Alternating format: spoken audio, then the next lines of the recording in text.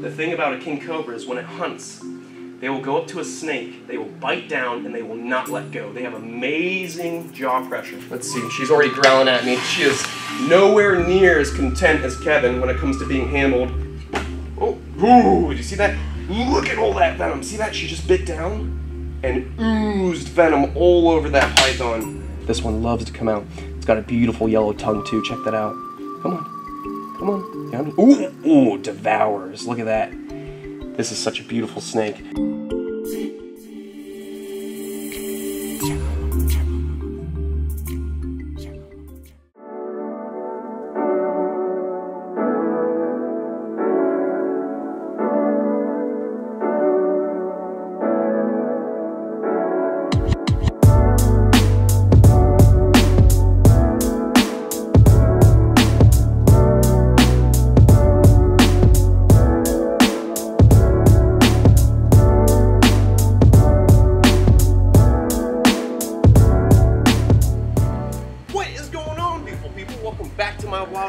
I'm currently hanging out at the new facility and I'm looking to get some snacks for my favorite iguana, Mr. Bakes, the Utila Island iguana. And I want to show you guys this. All along the front of my house, I actually have these hibiscus flowers growing everywhere, which is actually perfect because the spiny tail iguanas and all the rhinos, the Lewisai iguanas, all these beautiful iguana species love these flowers. So I actually have a good supply of hibiscus flowers to pick from. And I think I'll pick one of the prettiest ones right here that are blooming. We're going to take that for Mr. Bakes, see if he wants to eat it, and if not, we have a big delicious banana because that iguana loves his bananas, and I do too. Always eat your fruits, kids. I hate bananas. Mr. Bakes, where you at, buddy? He was just out a minute ago, and he was basking. We're going to see if he'll actually come out to eat because ever since we moved him to this new property, he's been a little bit spooked about eating from me. He's just staring at me every time I offer him food. And hopefully now he's a bit more relaxed.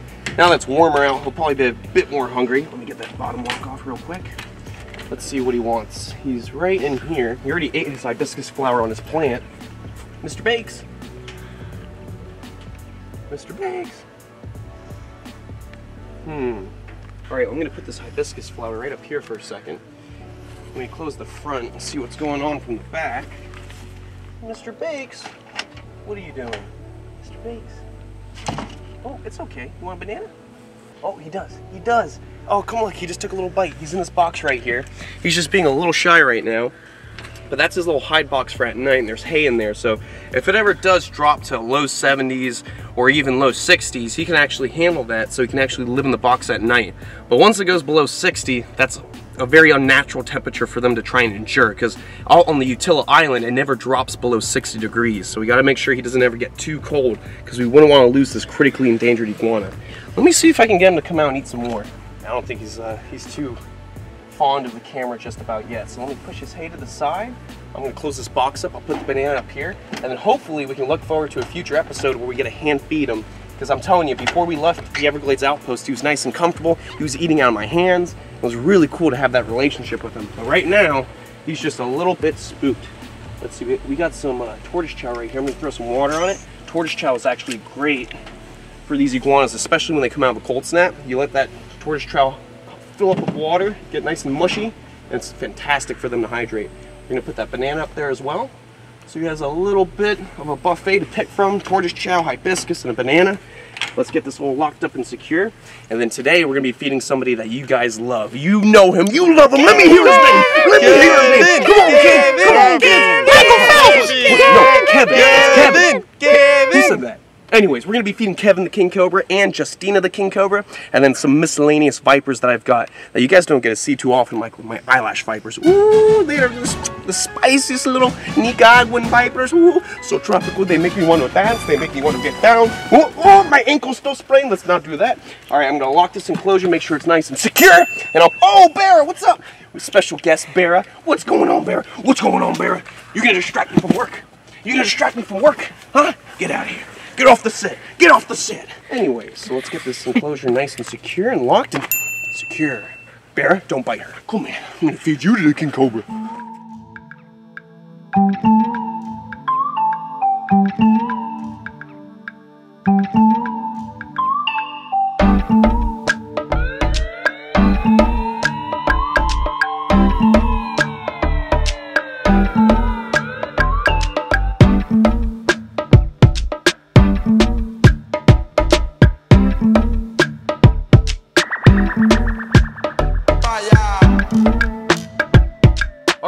people. We're in here in the Serpentarium, and as you can see from one of the last episodes, we're filled up. We got every wall full of animals. We've got our fly river turtle tank. We've got all of our middle-sized enclosures for all our beautiful cobras, vipers. We got our king cobras to the side. We got our rattlesnakes, Australian snakes, black mambas, green anacondas, crocodilians, and lizards.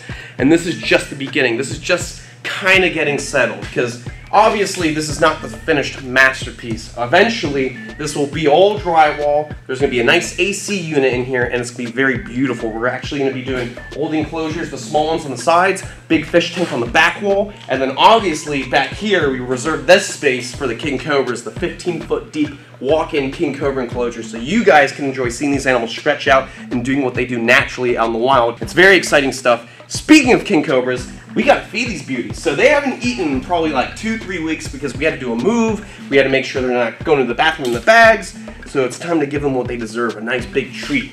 So right here, if you guys aren't familiar with these king cobras and how they eat in the wild, king cobras are famously known to eat other reptiles, specifically snakes. Their scientific name, Ophiophagus hanna, that partially translates to snake eater.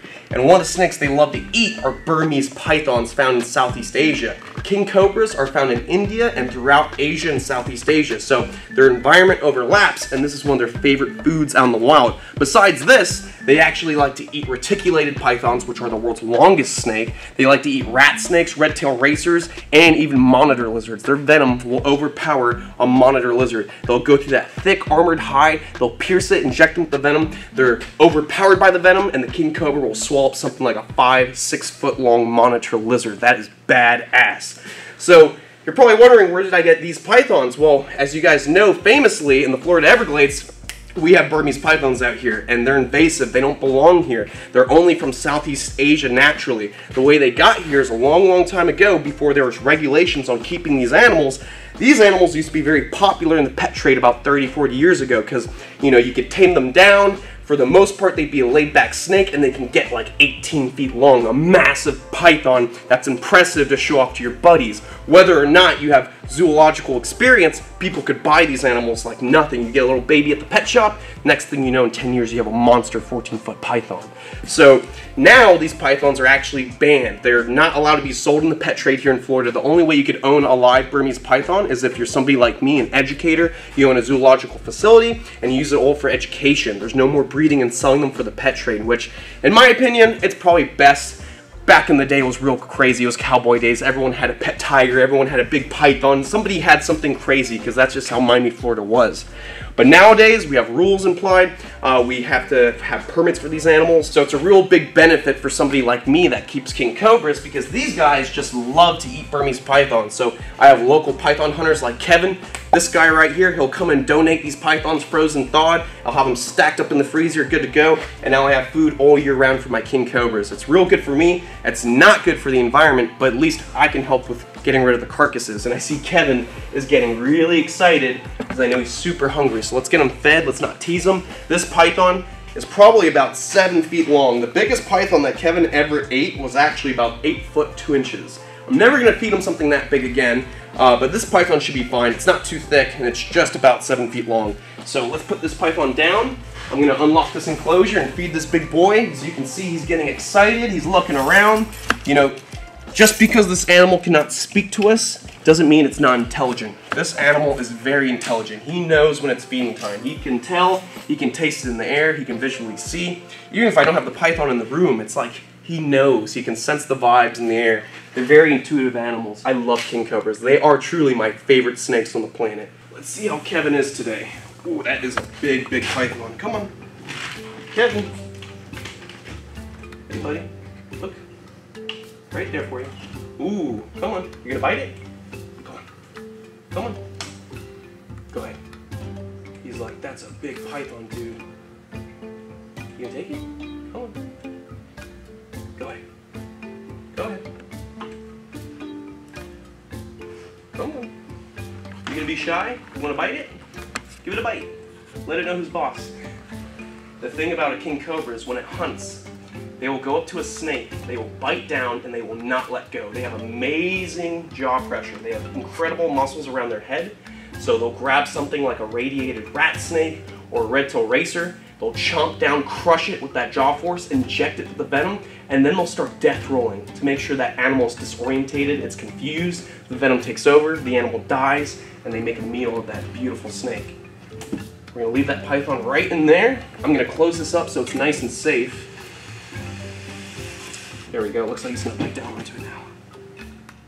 No, don't look at me. Look at the python. You're such a pretty boy. I cannot wait to see him in a walking enclosure, stretched out, climbing around, because part of their scientific name does mean up in the trees as well.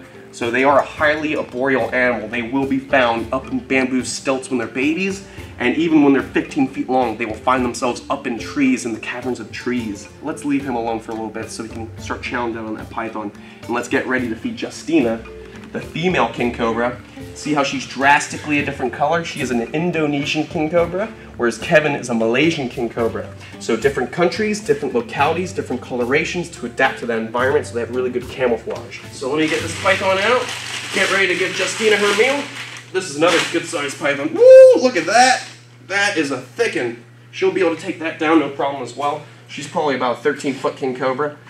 Let's see, she's already growling at me. She is nowhere near as content as Kevin when it comes to being handled and worked around. She is very defensive. Relax, it's okay. There you go. Oh, ooh, did you see that? Look at all that venom. See that? She just bit down and oozed venom all over that python. She does not mess around. She will never, ooh, another good bite right there. She will never give a dry bite. If that snake bit you, it's going to be a lot of venom. But then again, that's food. She knows it's food, and she does want to make sure it's dead so she can eat it. All right, locked and secure. We're good to go. She's growling. She's upset. We're going to take a step back from these king cobras, let them start to chow down. Maybe I'll start feeding some of the vipers, and we'll get back to them once they're starting to eat. All right, guys, right here we have our Waggler's pit viper, and she's just hanging up right at the top. Looking all pretty and whatnot. We're going to give her like a little wrap up. Nothing too crazy, nothing too big. She's going to love it. She hasn't had a meal in about 2 weeks. You ready? It's delicious. Ooh, it's delicious. Ooh, come on.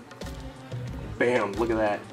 This is such a beautiful viper. So this is the Waggler's viper, also known as a temple viper because they actually are worshipped in temples in Malaysia and in Thailand.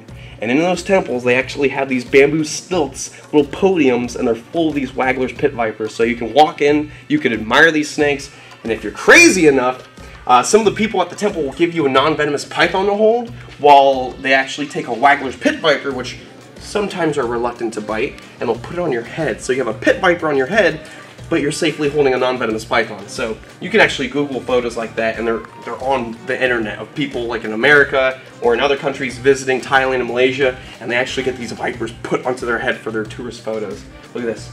Already starting to chow down. Looking good. I love this animal. We're definitely going to be doing a remodel of the enclosure, making it more of a creek habitat with more water flowing through, so it creates better humidity, making it easier to shed for this animal.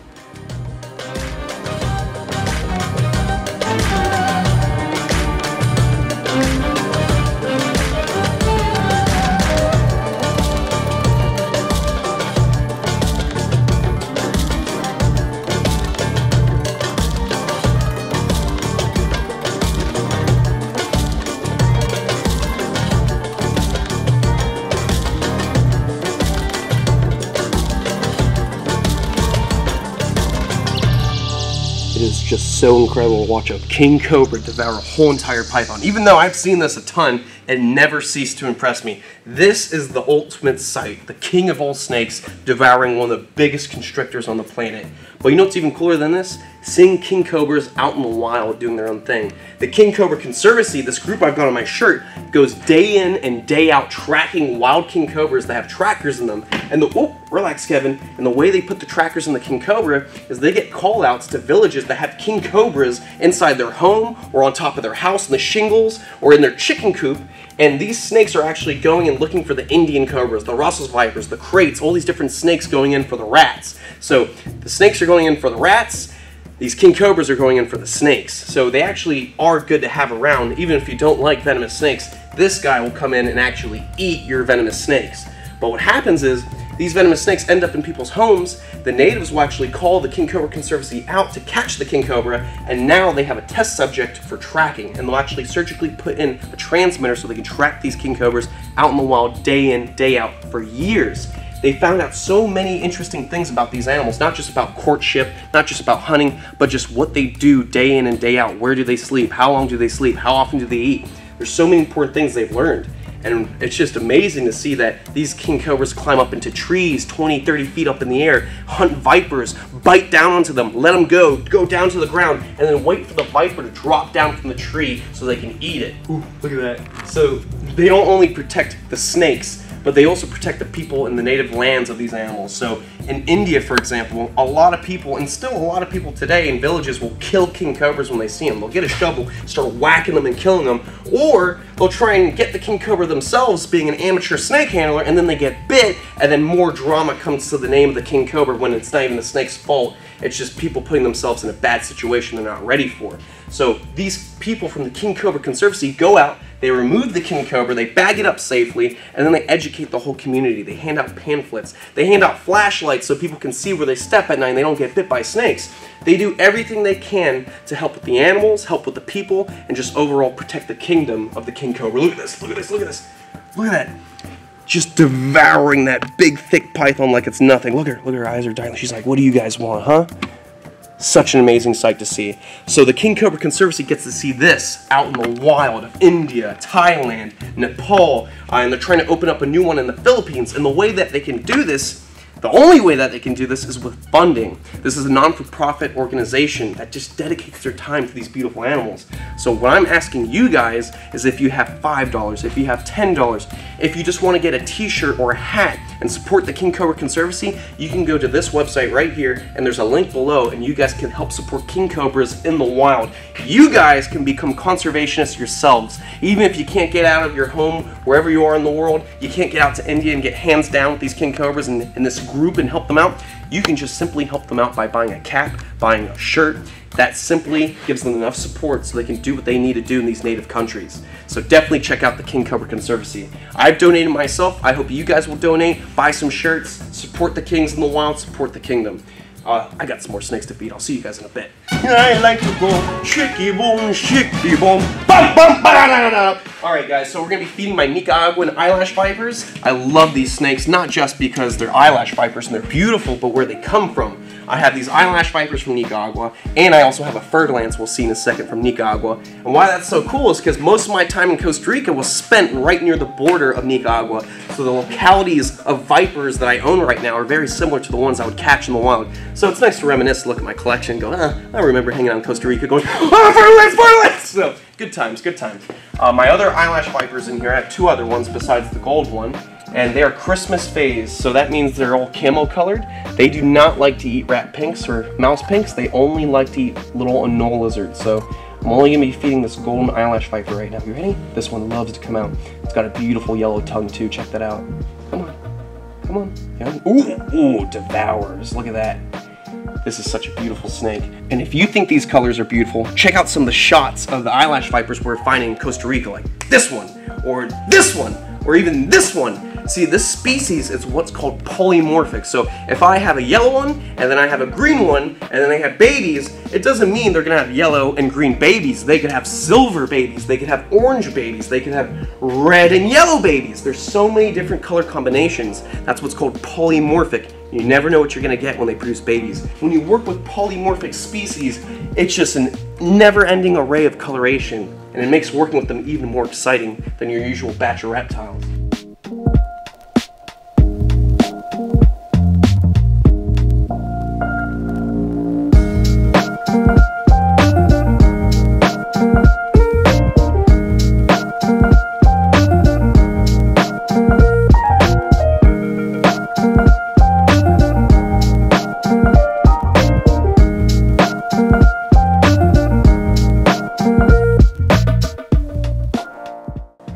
Oh my gosh! Did you guys see that? The venom oozed out of the fang from the pressure of her biting down, and then the venom just went right over her eyes, down onto her head. She'll be fine, that venom will not affect her. but that just shows you how much venom she really is packing, because we've already seen her drop a couple big doses while biting into the python initially, and now she's still oozing out venom. They do have one of the biggest venom yields of any venomous reptile on the planet. I think they're right there with the gaboon viper, because the gaboon vipers, when they're full grown, a real big one can have a head about that big, but also the king cobras can have a head about that big too. So 2 snakes with huge sets of venom glands.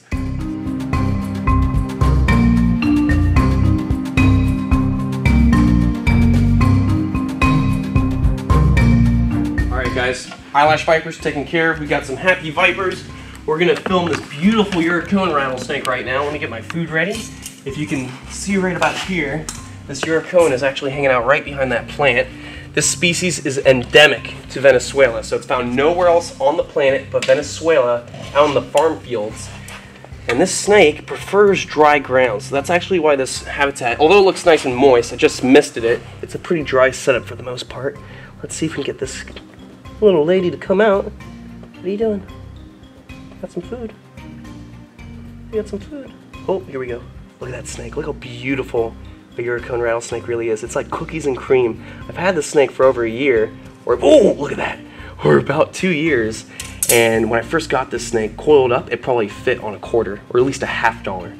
Now this snake is probably about like 2 feet long, and it's really cool to watch him grow, because not just is it a beautiful rattlesnake, but this is my favorite species of rattlesnake on the planet. I'm sure you can see why.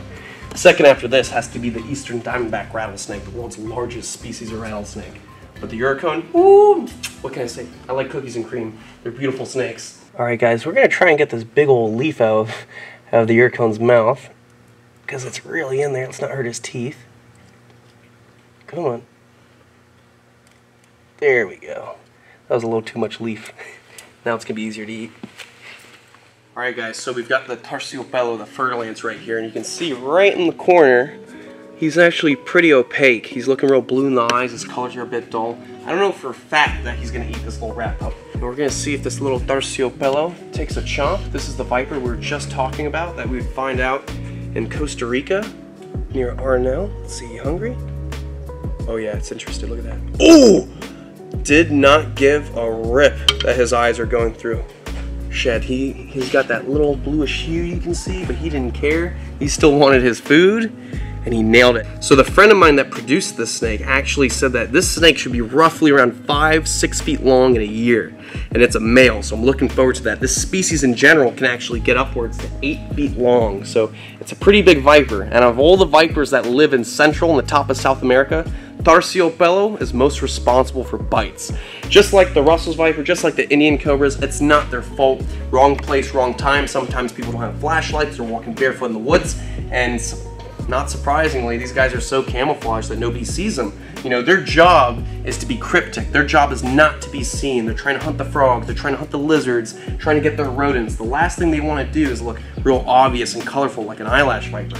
So this snake, it's doing its job being camouflaged, but nobody sees them. They step on them, and then they get bit. And with a venom like that, you could lose a whole limb or your life. Their venom is extremely necrotic, so it's basically like having acid injected into your veins, traveling throughout your body, eating away at your blood cells and flesh. Not fun, not a party, not my kind of party. So anyways, let's enjoy this Terciopelo chowing down on that rat pup. I'll get to you guys in a second.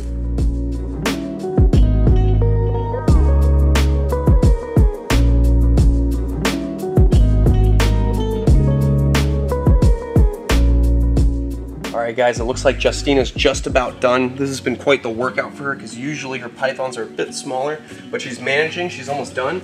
Kevin, on the other hand, he's interested, but he's in a new environment and he's getting used to being in this enclosure in this new display room. So we're going to let him have his privacy. It looks like he's getting more and more interested, but it's just me he's interested in right now. So we're going to give these king cobras their privacy. I'll see you guys outside. Alright, beautiful people, that's going to be it for this episode. I hope you enjoyed. Definitely check out the King Cobra Conservancy, support king cobras out in the wild, help the kingdom, and also don't forget to check us out on chandlerswildlife.com. Get your own merchandise. Look at this. Get jacked! Ooh, brother, for all you guys out there trying to work out, get your quads, get your delts, get your, what's this one called right here? Anyways, if you want to get swollen jacked, you better be wearing your Get Jacked t-shirt. Ooh, look at that tank top. Ooh, look at that jacket. Ooh, look at that sticker, baby! And don't forget the Chandler's Wildlife with the crocodile Miami style. Ooh, that's a classic. Don't forget your workout shirts. I'll see you guys on the next one. Stay beautiful, stay safe. Don't forget to check us out on Patreon for exclusive content, and I'll see you on the next one. I'm gonna go explore my property. I still got a lot of woods to go look at. I'll see you on the next one.